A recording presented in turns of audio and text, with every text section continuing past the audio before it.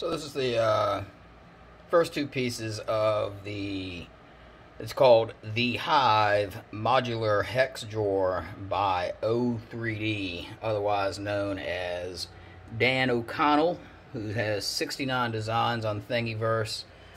He's got all kinds of fun stuff, some more stuff like this and some other characters and stuff. But I wanted to make two by themselves to make sure they fit correctly before I went to making a whole bunch of parts. So as you see, they do. No extrusion problems. It looks like they'll fit just fine. So look for another video coming up with a lot more parts, including the drawers and everything. And I want to thank O3D, the artist, for putting this up, making it available for everyone. It's an easy, super duper print. This was done at 0.2 layer height, and it's not bad. Not bad at all. And I normally do shorter layers, but it was going to take more than a day if I did a 1.5 or a 1.